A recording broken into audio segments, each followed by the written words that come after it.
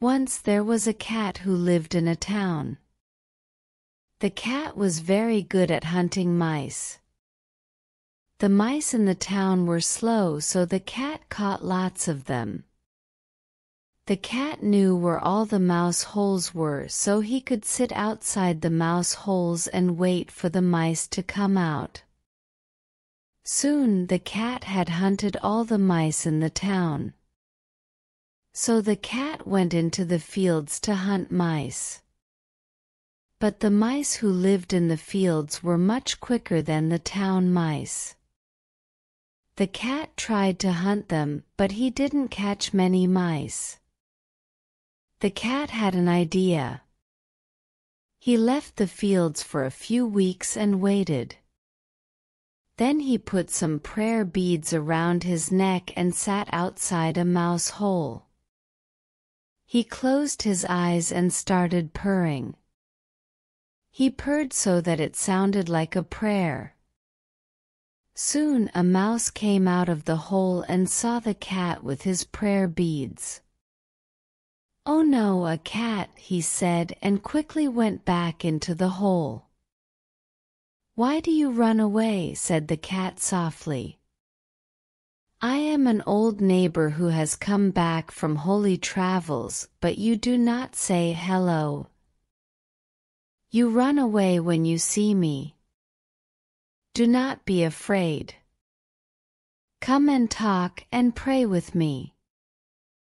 The mouse was very surprised. It stayed in the hole, but it spoke to the cat. "Why should I come and talk with you? Do cats not hunt mice? If I come and pray with you, you will eat me just like you ate my brothers and sisters." "Ah," said the cat sadly. "What you say is true. I have sinned many times. I sinned every time I hunted a mouse. But I am truly sorry. Look at these prayer beads. I do not hunt now, but I spend my time praying and reading holy books. I have studied the Quran and learned the Quran by heart, and I have visited the Hajj in Mecca." The mouse was very surprised by this. It was a very holy thing to do, to learn the Quran by heart. Those who learned the Quran by heart were called Hafiz. And it was also very holy to visit Hajj. Those who visited Hajj were called Haji.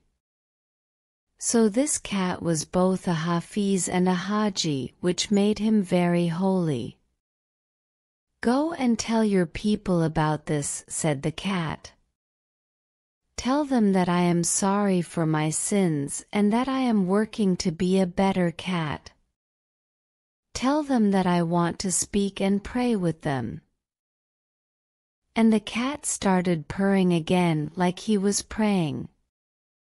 The mouse went and told his family, who were also very surprised.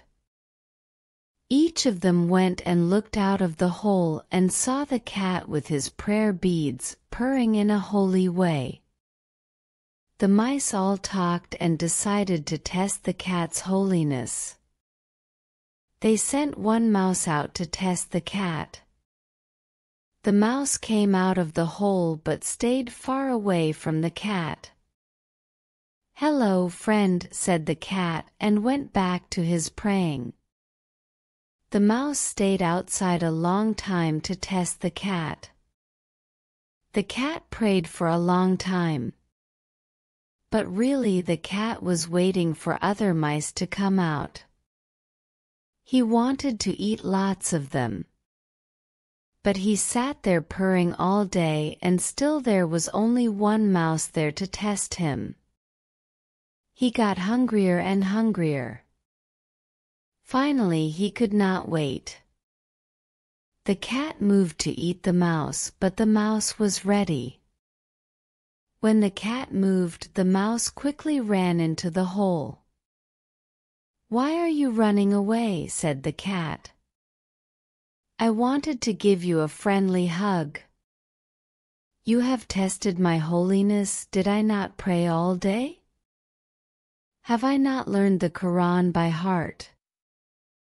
A sinner can pray all day, but if he sins afterwards it does not matter, said the mouse. And you may have learned the Quran by heart, but you have not unlearned hunting mice. The cat moved so quickly that his prayer beads fell off, but he did not catch the mouse. Damn you, said the cat. Damn every mouse in this world and damn Allah. The cat returned to the town.